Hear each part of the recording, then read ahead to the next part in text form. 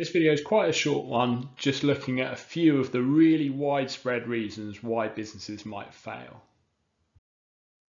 So these different causes of business failure then that we're going to look at, we're going to sort into a few different categorizations. So the first of those is going to be internal causes of failure, so things that have come from within the business.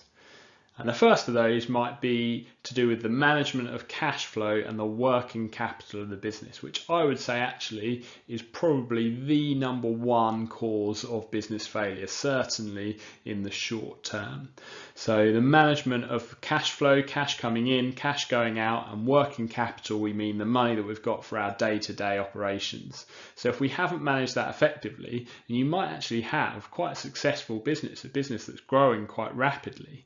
But if you, for example, over-invested in your fixed assets and you've got too many buildings, too much machinery, too much equipment, and you then can't pay people that you owe money to in the short term, then that could cause quite significant problems. You might not be able to pay your staff, you might not be able to pay your suppliers, and that can cause businesses to fail.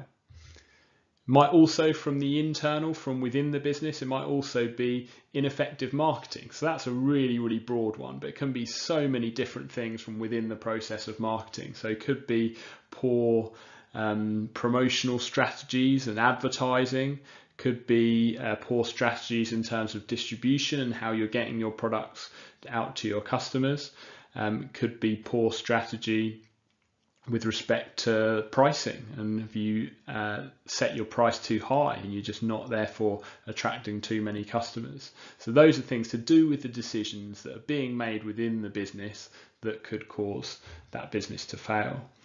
But on the external side, we're thinking about things that are coming from outside, so a little bit more outside of the business's control. You could say, well, actually maybe they should have forecast and planned for some of these things, but they've come from outside the business in terms of what's causing them to fail.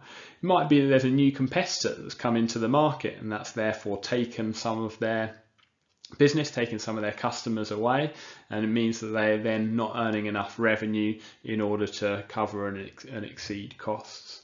It might be that there's a significant change in technology that they hadn't planned for and they haven't moved up to date with quickly enough. And actually, thinking of an example, an actual real life example of some of these things, you might think about bringing those two together and think about the failure of Blockbuster. That was quite a successful business doing DVD and video rentals for a long period of time. You had a significant change in technology where people started streaming and using online services in order to watch movies and TV shows, and then you had new competitors like Netflix, which then started to do that much better than, or started to do that in a way that Blockbuster wasn't able to provide, and so then you had that business failing.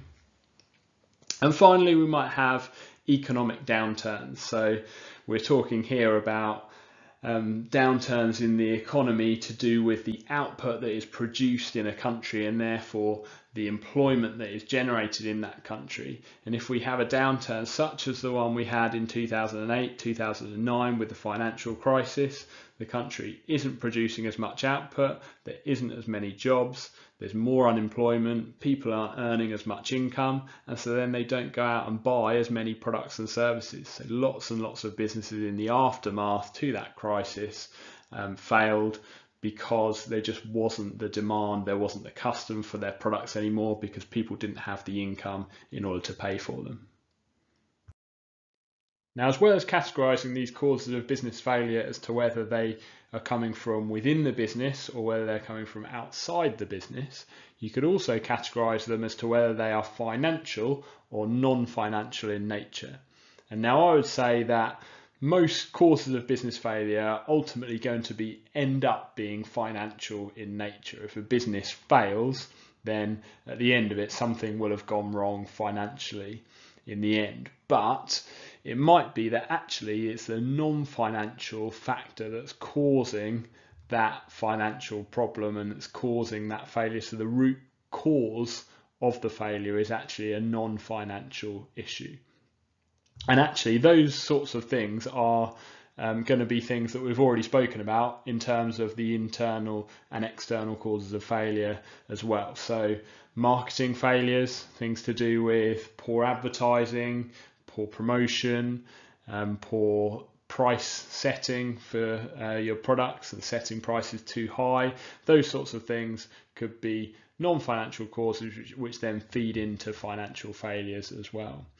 And ultimately, anything really which causes a business to fail to be able to compete effectively in the market within which it's operating. So it could be actually their staff are really poorly motivated and therefore they're not being very productive, which means they're not able to compete very effectively. And that will be a non-financial cause as well.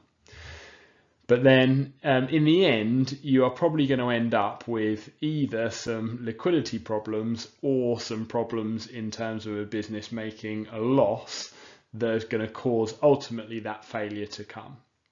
And when we talk about liquidity problems, we're talking about those problems that we mentioned with cash flow and working capital. So those are the problems that are going to cause really short-term and immediate financial failure. Businesses can run at a loss for a relatively significant period of time without actually failing, but they can't clearly do that forever because businesses exist to make a profit, and if they make a loss year on year on year, then eventually something's going to have to give. So running at a loss could be a cause of failure over the longer term as well.